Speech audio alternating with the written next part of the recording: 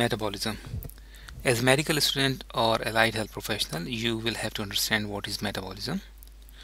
Metabolism is a complex biochemical process which can be difficult to understand and can even be more difficult to explain. Since we are at the beginning of learning phase, we do not want to go into too much details, but when time comes, we will understand every complex process that is associated with metabolism. For now, we'll try to understand basic concepts while avoiding several others.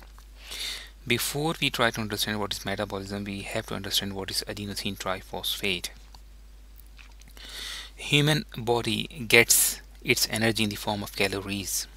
These calories come from a biological molecule known as adenosine triphosphate, and the formula is in front of you. These molecules are also known as body's energy currency molecules. The curly symbols, this one and this one, represent the bond between phosphate molecules, which are high energy bonds, and as cells need energy, first bond, this one, breaks up to release 7300 calories of energy. This results in the formation of adenosine diphosphate. Second bond can also break up, releasing another 7300 calories. The remaining molecule is known as adenosine monophosphate. But obviously, before adenosine triphosphate can be broken down to adenosine diphosphate and adenosine monophosphate, you have to have adenosine triphosphate in the first place. The process of development of adenosine triphosphate by three main food components, which are carbohydrates, fats and proteins, release of energy by adenosine triphosphate, consumption of this released energy by cells to perform cellular functions, and also to repair and build the structures of body, is known as metabolism. Body needs continuous supply of adenosine triphosphate. Metabolism has been divided into two main categories: catabolism and anabolism. Catabolism is the process of conversion of food components like carbohydrates, fats and proteins into adenosine triphosphate, while the anabolism is the process when energy is used to build and repair the structures of the body. Anabolism is also the process when excess food is stored as fat and glycogen in the body. Let's have a look at catabolism. The first step is food intake. Secondly, the food is absorbed and is broken down into carbohydrates, fats and proteins.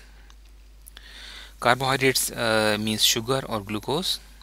Fat, everybody knows what is fat, but we will have a look at chemical composition of fat later in this small video book, as I call it. And proteins are amino acids, means nitrogen and carbon compounds attached to acid groups. These food components, three food components, are taken to individual cells by blood, where they all are converted into a common molecule known as acetyl coenzyme.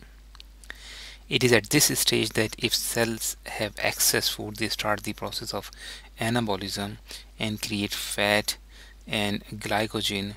Both can be restored to be reused whenever necessary. But in other case, the acetyl coenzyme is converted into adenosine triphosphate.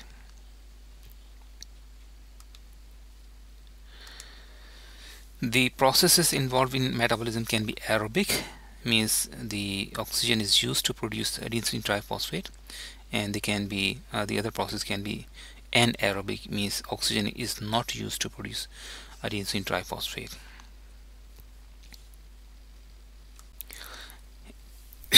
Here are some examples. One molecule of carbohydrate uses 6 molecules of oxygen to produce 36 adenosine triphosphate molecules. One molecule of fat uses 23 molecules of oxygen to produce 130 adenosine triphosphates.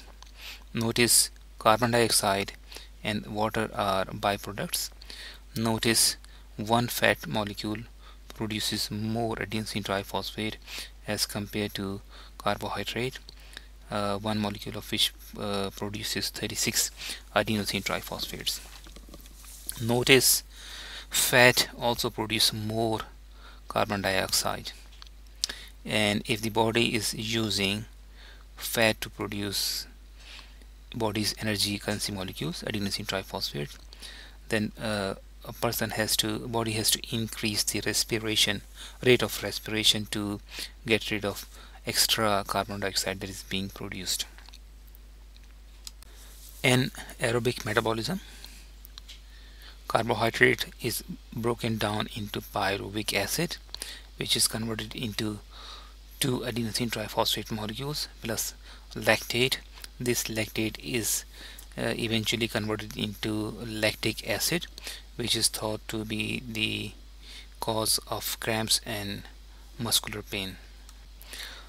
Anaerobic metabolism occurs in case of slow and constant exercise such as marathon. You're not likely to burn fat during solo exercise as only glucose is used. Fat cannot be converted anaerobically to produce adenosine triphosphate. Fat cannot be used anaerobically. Only glucose or carbohydrate is used. The video is prepared for academyofprofessions.com, and these are the references to very good books, and thank you very much.